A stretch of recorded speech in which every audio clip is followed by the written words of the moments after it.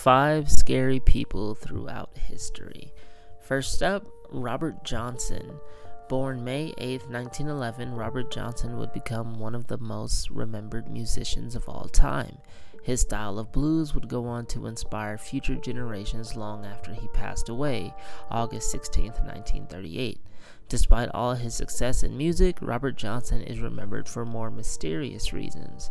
Robert Johnson is known for making a deal with the Although Johnson became a well-known blues player later in his short life, he did not start out that way. Most who heard him play were not fans, to say the least. However, one night Johnson would take a trip to a four-way intersection, or crossroads as they're called.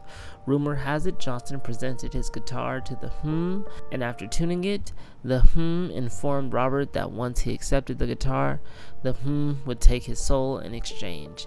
After that night, it said Johnson could play better than any human could ever hope to play. Johnson would also be the first to join a club known as the 27 Club. This club refers to successful performers who perish at the age of 27 due to a supposed bargain with otherworldly forces. Next up, Tituba. Tituba was a Native American woman accused of witchcraft during the Salem witch trials in the late 1600s. Tituba is well known for being the first person to admit to practicing witchcraft. It should be noted that during this time, young girls in Salem were observed having fits, nightmares, and a number of other odd behaviors. These young girls claimed to be victims of witches. Tituba, being a slave at that time, would receive the blame for practicing witchcraft by multiple accusers. Although she denied it at first, she would later admit that she had in fact been schooled in the ways of the occult. I made a video on witches if you want to check it out, but basically, if you were accused of witchcraft in those times, there was little investigation conducted to find out the truth. Many women throughout history accused of witchcraft were executed, but the fate of Tituba is unknown. Next up, Jacques de Molay. Born sometime in the mid-1200s, Jacques would become the 23rd Grand Master of the Templar Knights. The Templar Knights were a military group founded in the early 1100s. The Templars were a holy outfit dedicated to the preservation of the Catholic faith. Despite being a holy outfit, the Knights Templar were one of the wealthiest outfits at the time.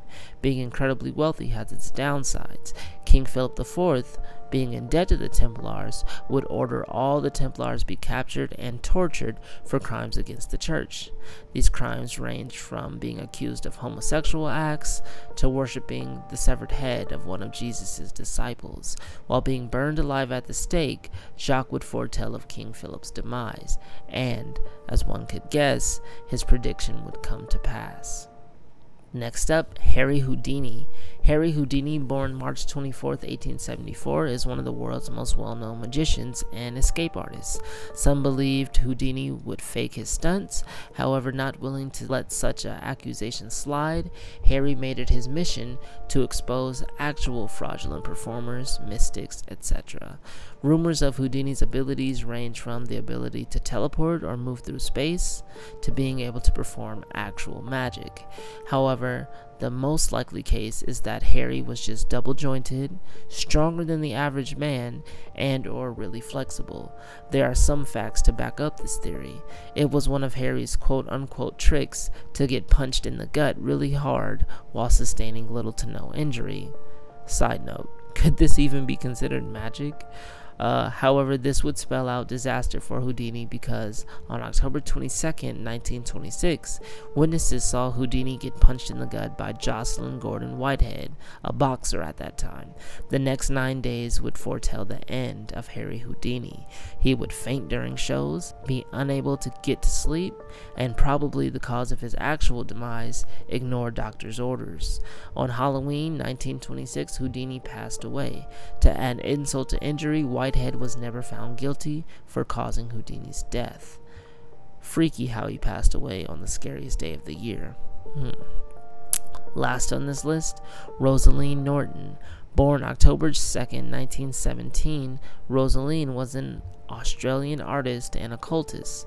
She resided in King's Cross, Sydney, and was dubbed the Witch of King's Cross. Her art was controversial, to say the least. Some of her work would depict entities such as engaging in sex acts with mortals. Despite being enrolled in a Catholic all-girls school, Rosaleen was known for never liking other kids and would eventually get expelled for drawing images of and vampires, and for just being disruptive. There's a documentary of Rosaleen on Amazon Prime called Witch of King's Cross. I will not include any of her artwork in my video, but you are more than welcome to check it out for yourself. Upon passing away in 1979, all her artwork would be owned by Jack Parker and put on display at the Southern Cross Hotel. That's going to be it for me. If you like this video, please show your support by giving it a like and subscribe to my channel for more videos like it. I post every day, so there's always more coming soon. Thank you guys for watching, and I will talk to you next time. Bye.